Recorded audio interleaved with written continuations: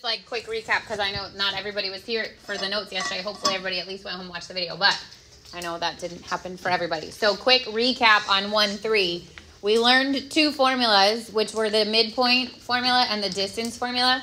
So if you're finding, which both of those you need to know for the quiz tomorrow, okay? You don't get like a formula sheet. So the midpoint formula is when you're finding the coordinates of a point in between 2 points, right? Midway between them, which is thus the word midpoint. And to find those, you would find x1 plus x2 divided by 2 and y1 plus y2 divided by 2. And that answer is going to stay in coordinate point form. So you'll give that answer as a coordinate. If you wanted to like approximate it on I'm not going to give you graph paper and you can't use like your own scrap paper, but like if you wanted to draw it out and kind of eyeball it to confirm what you get, that's okay. But obviously you're not going to be able to find a midpoint from a graph, so make sure you know that formula. The second one was the distance formula. And the distance formula is the square root of x2 minus x1 squared plus y2 minus y1 squared. Correct. As long as you're consistent, as long as you pull both 2's or both 1's, right? You have to be consistent. And those answers are going to be either a perfect square that you actually square root or some sort of square root that is simplified. So if you get a square root that can be simplified or broken down into a factor tree and then simplified, you have to do it. It has to be a simplified fraction. I mean, sorry, simplified square root. So you can't leave like square root 25, that becomes 20. And you can't leave, square root 25, that becomes 5. And you can't leave like square root 20, that becomes 2 root 5. So you have to make sure you break it down. So this is like a big number, like 136. Factor tree. Start with 2. Yep. The other thing we learned was the bisector. What's a bisector? Splits in half. It cuts whatever it is. So it's going to cut a segment, right? So a segment is the only thing that can be bisected. You can't bisect a line or a ray or a plane. But a bisector would be a segment, or it's going to hit the segment at its midpoint.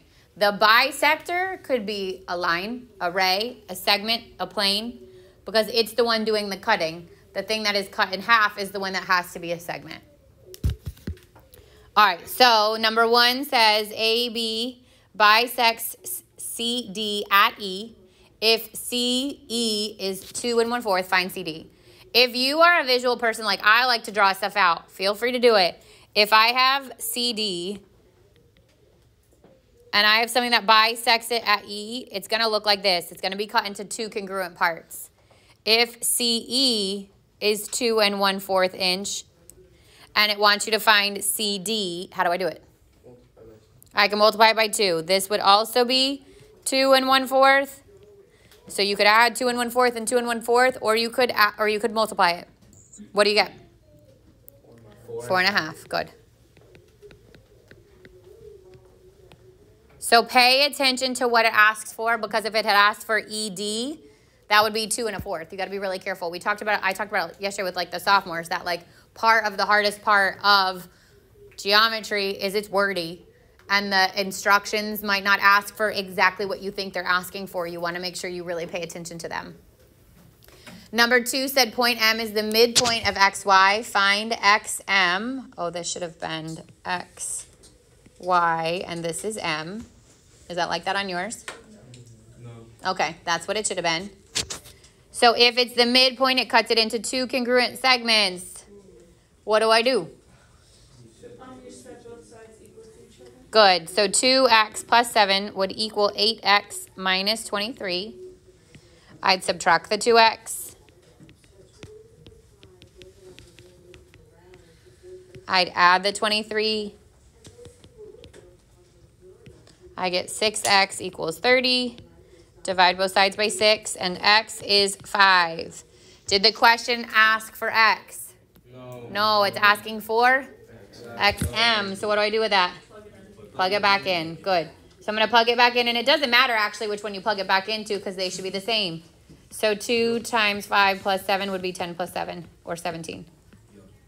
It might also ask you for xy, so then you double it. So again, just really pay attention to what it's asking for. Wait, when do you double it? If it said find xy.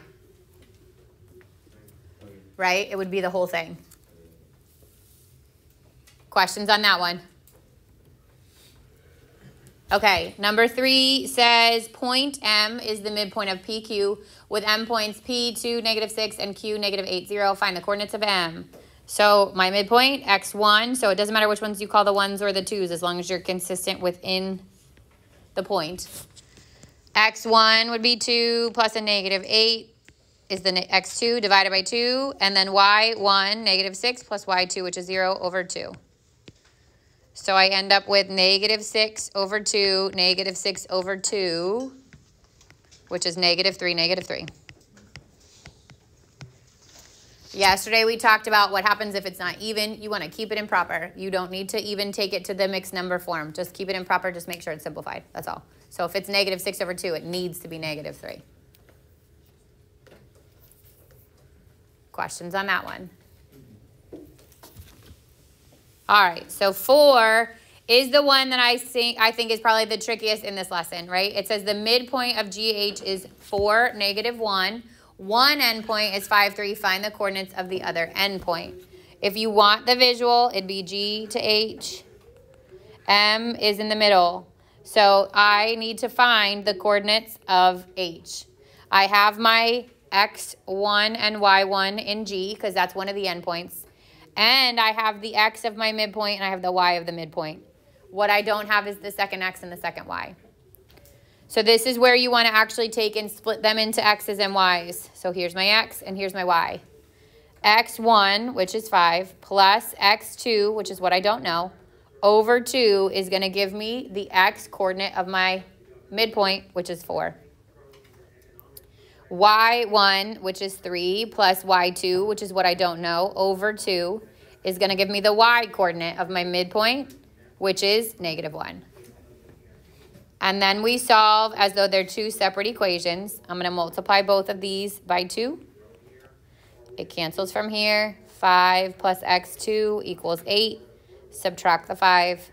x2 is 3. Same on the right side. Multiply both sides by 2. Cancels from here. 3 plus y2 equals -2. Subtract the 3. And y2 is -5. So the coordinates of my end point are 3, -5. Is there a way you could check your answer? Yeah, great question. I could take this endpoint and this endpoint and do x1 plus x2 divided by 2 and y1 plus y2 divided by 2 and make sure it gives me my midpoint. So 5 plus 3 is 8. Divided by 2, that's 4. And then 3 plus -5 is -2. Divided by 2, that's -1. All right, number 5 says to find the distance between the swing and the sandbox in his backyard. Darren made a graph. Darren is such a nerd, by the way. Who makes a graph of their backyard, right? I have a friend named Darren. Not that. This is a different Darren. Darren made a graph and found the coordinates of the swing to be 7, 2 and the coordinates of the sandbox to be -3, 8. Maybe I'll make that a project. You guys have to turn your backyards into graphs. Find the distance between the swing and the sandbox of the nearest end of the unit. So lots of words when really all it's asking for is what? The distance between those 2 points. Don't let the words throw you, okay? So I get the square root of, this could be my x1, y1. This could be my x2, y2, or you could reverse it because it doesn't matter. -3 minus 7 squared plus 8 minus 2 squared. What's -3 minus 7? -10. 8 minus 2? 6. And then I get the square root of -10 squared. Good. 6 squared? 36. Square root of 136. Not a perfect square, but we're going to break it down into its factors to see if it can get simplified. So I know it's even, which means 2 goes into it. It'd be 88 times, right? Did I do that right? 2? Nope. 68 times. Then 2, 34. Then 2, 17. 17's prime, so I hit the dead end. There are 2 2's. So 1 2 goes to the front, and then the 2 and the 17 both stay underneath. They get multiplied together, which means this is 2 square root 34. You have to simplify your square roots, okay? The good news is you might get partial credit should you do that, or should you forget to do that. But You can't get full credit if they're not simplified, so you want to make sure they're simplified. Same thing with like fractions. Anything that can be simplified needs to be simplified. Questions? Yeah. For number 4, I did something different, and I want. And this is my x of my midpoint, and this is the y of my midpoint. So negative 4 plus x2 over 2 equals negative 13 halves. And 1 plus y2 over 2 equals the y coordinate, which is negative 6. So then I'm going to multiply 2 on both sides. Cancels on the left, and it also cancels on the right with the denominator. So I end up with negative 4 plus x2 equals negative 13. Add the 4. And x2 equals negative 9. On the right, you're going to multiply by 2 and multiply by 2. The 2's cancel here. 1 plus y2 equals negative 12. Subtract the 1, and y2 equals negative 13.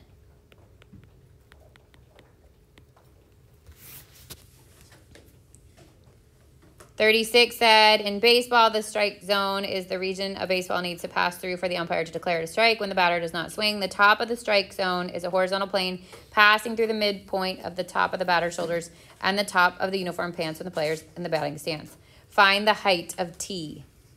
So it literally says it's the midpoint between these, right? It says it's the midpoint from the top of the batter's box, or top of the batter's shoulders, and the top of the uniform pants. So this line is from the shoulders, and this line is from the uniform pants. You're just looking for the halfway point between those two. So you can either add them, divide by 2, or figure out the increment. So I could just do 60 plus 42 divided by 2, 102 divided by 2, which is 51. Is there a question on the test? No, there's no word problems on the test. You don't need to know anything about a batter's box tomorrow. What was that? What was number 34? 34. At the bottom. They are not congruent. One is 5 and one is square root 41. So it's the distance, right? It'd be the square root of 5.4 minus 13 squared plus 3.7 minus 1.6 squared. So the 13, it would be negative, but it's going to be 13 minus 5.4, so 13.0. You have to borrow, so this becomes a 2, 6. You have to borrow, so this becomes a 0, 7. This is 7.6, negative 7.6 squared plus 3.7 minus 1.6 is 2.1. And then I'm going to do 7.6 times 7.6, 45, 42.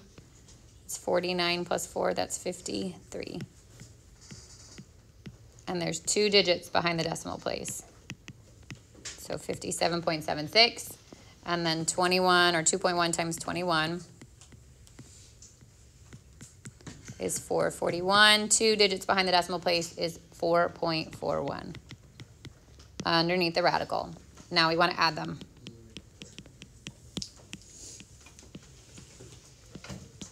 And you get the square root of 62.17. Good news is there's not decimals tomorrow. Like, you're not squaring decimals tomorrow. But How many questions? 10. 10. Quiz review looks like, right?